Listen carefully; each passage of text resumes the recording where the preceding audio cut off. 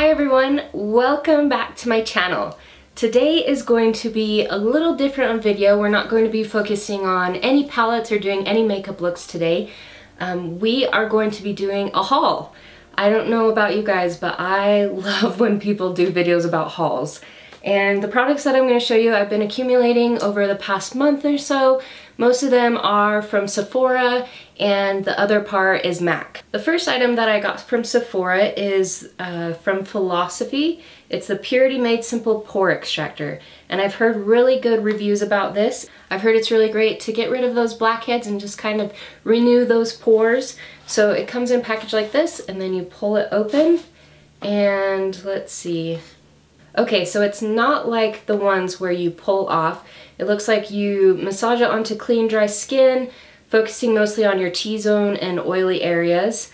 And you leave it on your skin for about 5 to 10 minutes and then you wash it off. So it's for a deeper exfoliation and they recommend to use it about 2 times per week. So I'm really excited to try this out just to see if I can help these pores on my cheeks, and I have some on my nose and basically my T-zone area. Like it suggests to put on, so I'm pretty excited about it. So the next one is this Tidal Brightening Enzyme Water Cream from Sunday Riley. I do just have a sample size that I've been using and really like it.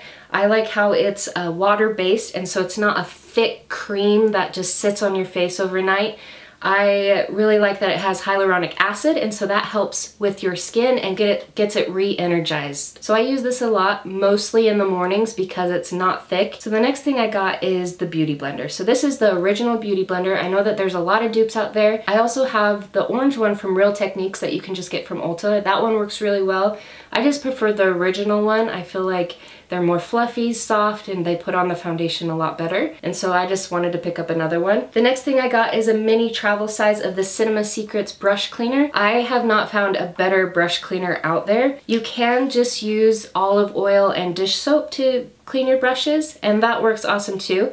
I just feel like this one's faster, cleaner, gets the job done, it doesn't leave any residue or anything. So I just wanted a travel size to travel with me. The next thing I got is this Marc Jacobs Twinkle Pop Eye Stick.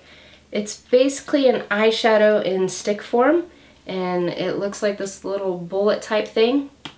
And it's a purplish holographic. It's really cooling to the touch. Once you put it on, it like cools your skin down. It's crazy. I think it'll be really awesome on your eyelid, especially if you have puffy eyes that day, to help cool it down with your eyeshadow. That's awesome. So I'm really excited to see how long it lasts, what it is, if it does last throughout the day, if it creases. I'm excited to try it out. All right, let's move on to MAC. So I am new to MAC, honestly. I haven't purchased an item from them until I think it was last year I bought my first item, and that was the eyeshadow primer, and just because I had heard great reviews about it. So I'm pretty new to the company, and so I did a lot of research. I watched a lot of videos just to see what people's favorites are, and so I wanted to try it out and see what all the hype is about, basically.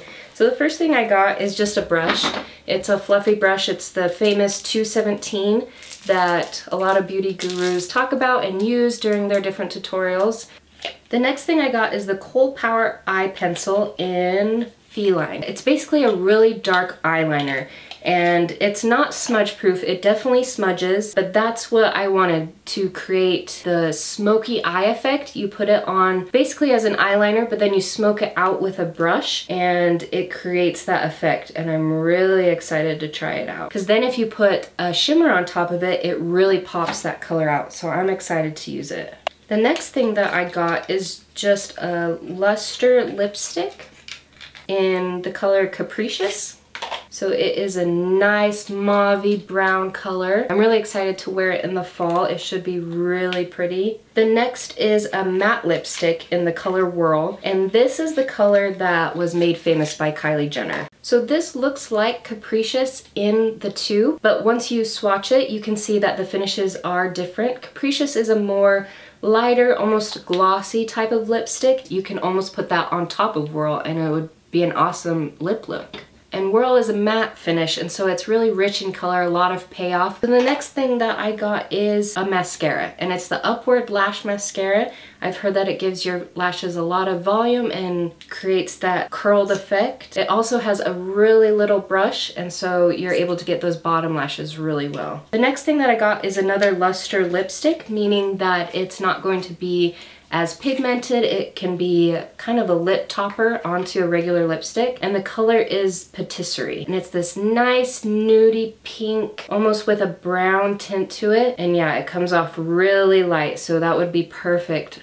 with either a gloss on top of it for a light look or this on top of a darker lipstick. The next color I got is a matte lipstick. It is called Stone. It is a dark brown with a grayish undertone. It's really pretty, and it's very neutral in a way that doesn't have any shine. It doesn't have any pop of color in it. It's just a very neutral brown gray.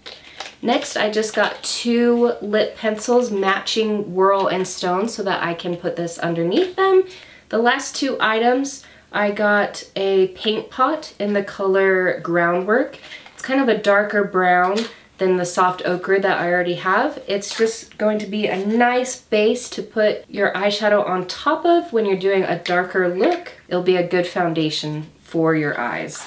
So the next thing I got is a blush just in the pan, and it is basically a burnt dark pink, and I love it, and it's called Burnt Pepper, and it's just a nice pretty color, and you can pair it with any color of eye look, any lips. It'll just add a nice soft color to your cheeks.